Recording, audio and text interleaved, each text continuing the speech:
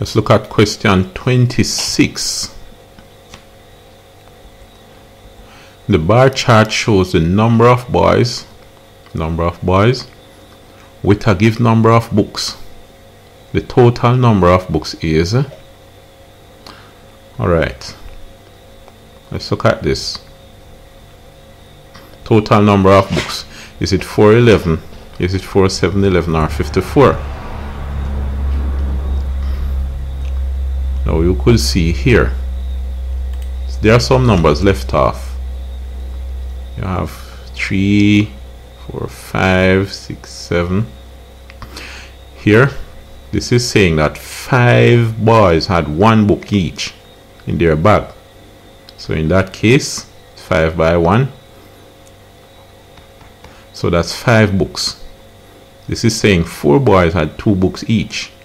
So you had a boy with 2, then another one with 2, another with 2, then another with 2. So that's add up to 2, 4, 6, 8.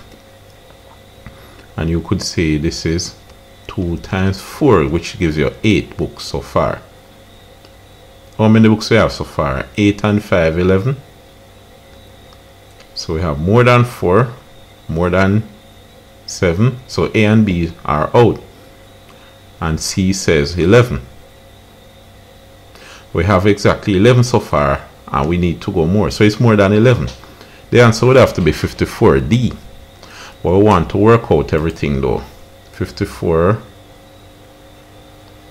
26. Question 26 is D, right? But we want to work out everything in any case. Now, this is saying, and remember, working out everything just to understand the principle of what's happening here. This is saying that 7 boys had 3 books each. So it's 7 times 3, which will be 21. And this is saying 5 boys had 4 books each in their bag. So it's 5 by 4, 20. If we add them up now, 20 and 21, that's 41. 41 and 8 gives you 49 plus 5, 54. So it will be 54. Alright, D. That's question 26. Let's look at question 27.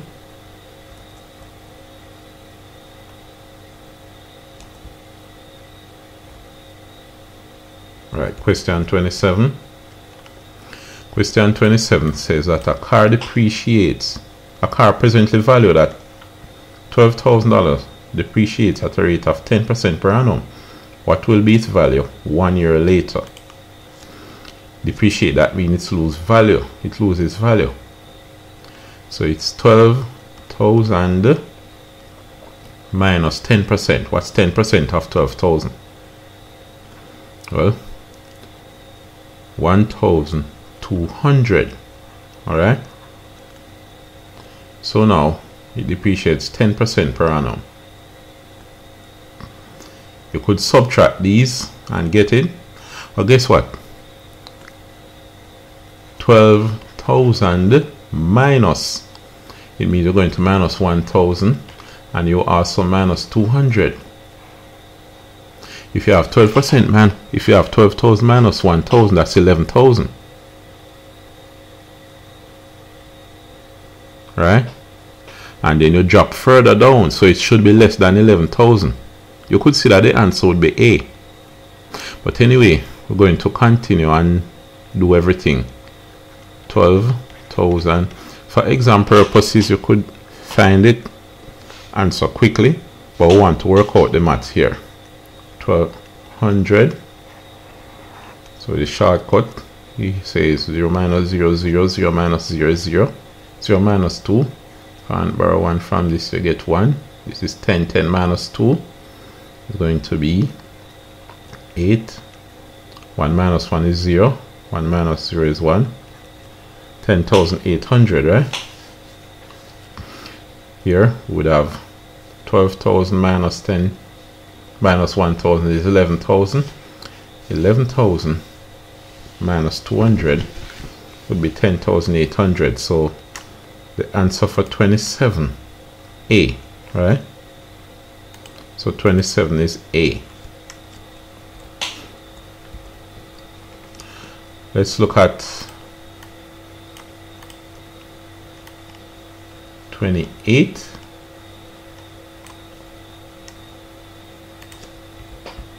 Question 28. An article cost 1,000. Well, it should be costs S. But anyway, an article which costs $1,424 may be purchased by depositing $560 and making monthly payments of $48. In how many months will complete payment be made? Let's see. It costs $1,424. 1,424. You deposit 560. So take 560 from this to find out how much is left, and then you pay the $48 per month out of it. So 4 minus 0 is 0. 2 minus 6 you can.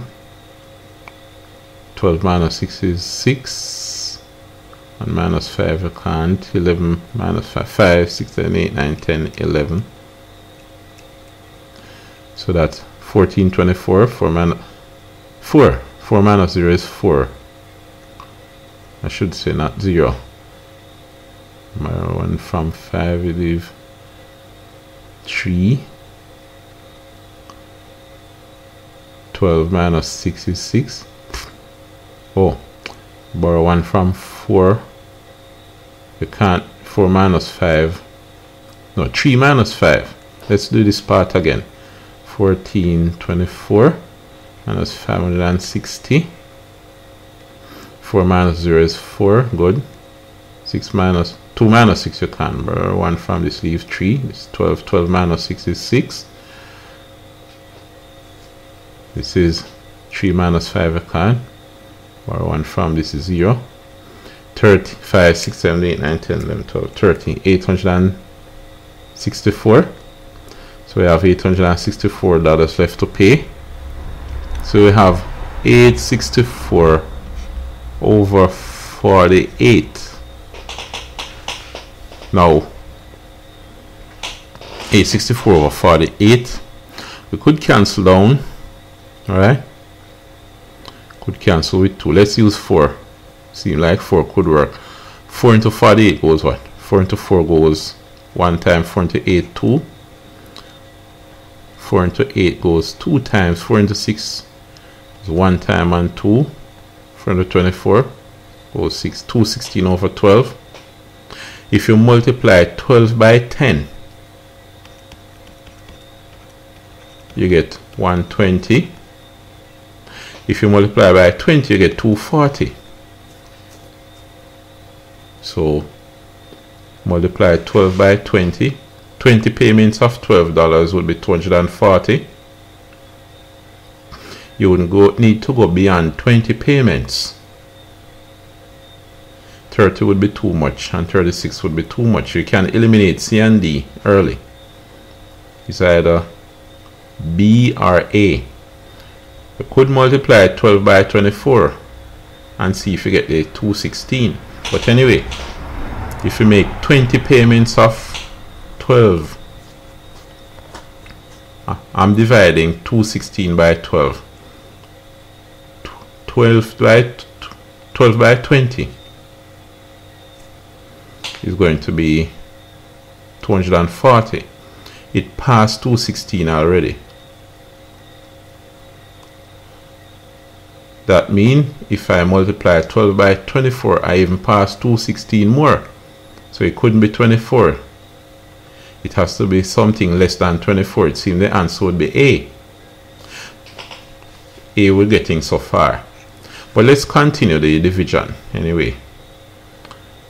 Let's continue the division. If we say 2 into 12 goes 6, 2 into 2 2 goes 1, 2 into 1, you can't 0, 1, 2 into 16, 8. Then I say 6 into 6 goes 1 time, 6 into 10 goes 1 time, leaving 4. 6 into 48, 8, I get the exact 18, right? Well, you wouldn't necessarily have to go all the way to the 18, right?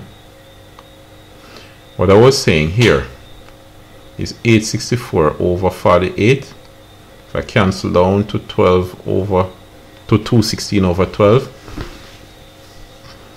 216 over 12 is a certain number. If I multiply 12 by that number, I get 216. Now, if 20 is an easy number. If I multiply 20 by 12, I get more than 216. So it cannot be if I multiply 20 by 12, I get more than 216. So if I multiply 20 by a smaller number, I might go down back to the 216, so it would have to be 18, right? It's something like that I was saying. But anyway, remember, this is one of the longer questions to do. That's why when it comes to the question that you can do quickly, you do them quickly and move on, so you have more time for the longer questions, right?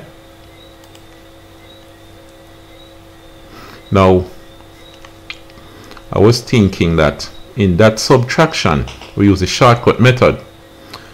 We have 1424 minus 560. We know that there's a certain principle behind it. 4 minus 0 is 4, no problem. When you say 2 minus 6, you can't. You borrow 1 from 4, leave 3, and you have 12. If I say the 1424 is 1300,